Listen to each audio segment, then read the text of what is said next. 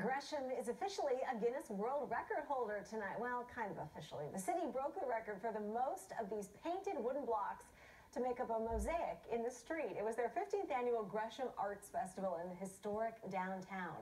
Over 150 booths were open all day for food, music, and art, but lots of people were there to paint these wooden blocks and then put them down in numerical order to make up the world's largest painted wood mosaic that showed Hogan Butte Nature Park. You know, in today's world, with the way things are, it's just great to be able to bring community together. And we had so many, again, families and generations of families that were out here together as one community, and it was just great to see all that positive energy in our downtown. No one else in the world has attempted that record. Now the city has to wait for official confirmation. And a big milestone today for the